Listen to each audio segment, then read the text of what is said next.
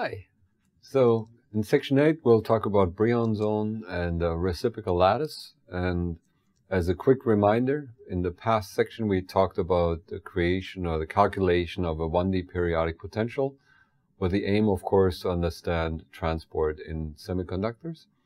What we did calculate is a Brillouin zone, a periodic potential structure where we have a band structure. We calculated multiple bands.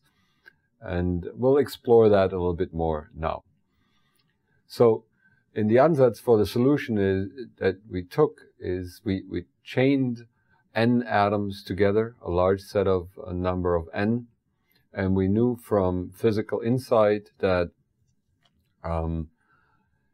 the wave function should be the same as you close the loop through a periodic boundary condition. So that means the magnitude square of the wave function at the end of the chain should be the same as the magnitude square of the wave function at the beginning of the chain. And that means that we can modulate this wave function with a phase factor. That phase factor is according to a lattice that is the inverse lattice of the spatial lattice, the k-vector lattice. And we're exploring this a little bit more detail in this section here. So, what we did state very clearly that you have, say, 4 states per atom, and if you have n atoms, that means you get 4 bands, and n states in each band. And all the states are included in what we call the first zone. So we plotted the band structure in this form here from minus pi over L to plus pi over L. The states are separated by delta k of 2 pi over capital N L. So if you make capital N very large, the spacing of delta k becomes really small. All right. So the wave function can be invariant by a shift by a single unit cell. And that means that there is a periodicity in this unit cell. And what that means is you can really represent all of the information in one single cell. If we plot, like here, the same cell as the neighboring cells, you can do that. It's sometimes handy to do some of that. But in principle, all of the information that is in the k-space representation is included in the first Brillouin zone.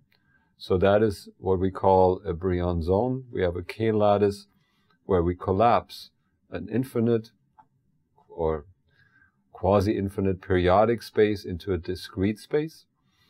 And we call that a reciprocal space. And the inner zone that represents all the information is the so-called Brillouin zone. Now, you've done mapping like this with a Fourier transform before. And I'm just going to review some items here to give you sort of an intuitive a memory, so to speak, of a Fourier transform. If you take a periodic function, like a cosine, you might remember that that maps as a Fourier transform into 2 delta functions, a left and a right going plane wave. An individual plane wave maps into a single delta function that is shifted by the frequency of the wave and the frequency content of the wave. So a single wave has exactly a delta function of a frequency content, and it has a certain amplitude. And a constant maps into a delta function. If you take functions like these, a rectangular function that is finite in space, like this, and where the x-axis goes to infinity, but it has a single step-like feature, you map that in Fourier space into a sinc function, which is the sinusoidal decay function that looks like this.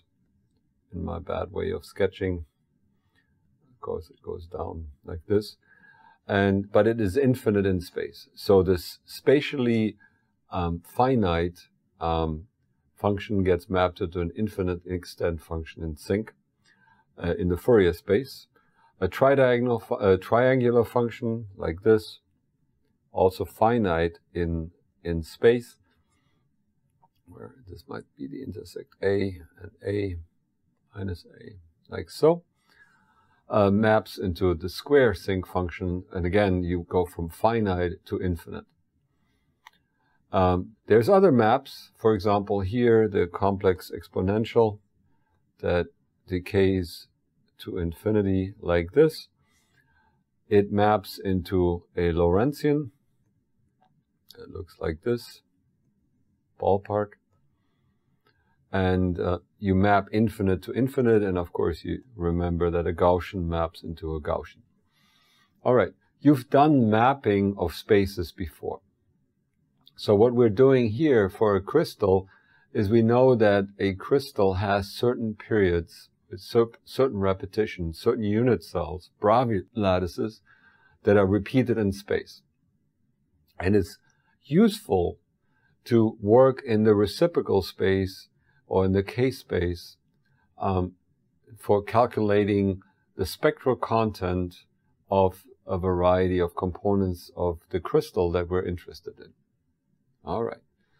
So what we did here in 1D is very similar to that. It's identical to that. We had a function f of x that was our wave function, and we said f of x must be the same as some function that is some index away, n of L. Okay, so we knew that the underlying system we were interested in, this function f, repeats itself, and it repeats itself by the underlying lattice.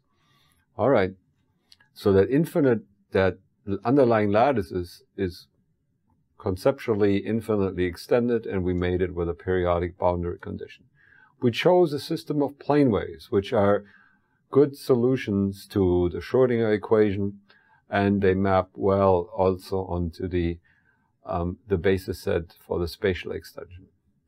All right, and here we solved the chronic penny model in one dimension, and we did that in the last section, and now we're going to look at more details of 2D problems and 3D problems as we expand from 1D.